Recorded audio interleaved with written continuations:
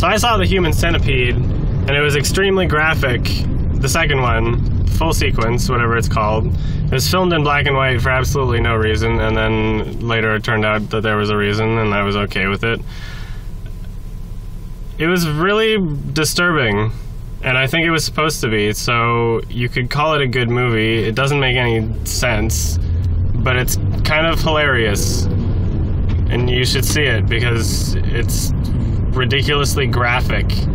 It's ridiculously graphic.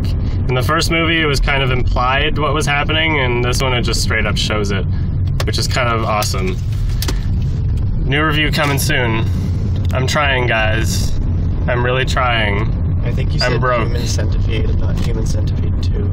I corrected myself. Oh. I said the second one. Okay. Shut up, you whore.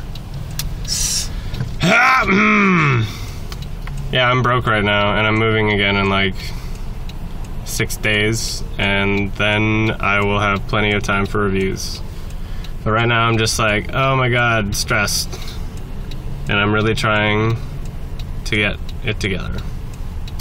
I'm putting together whatever time I can. So be patient. Thank you. Bye. Bye.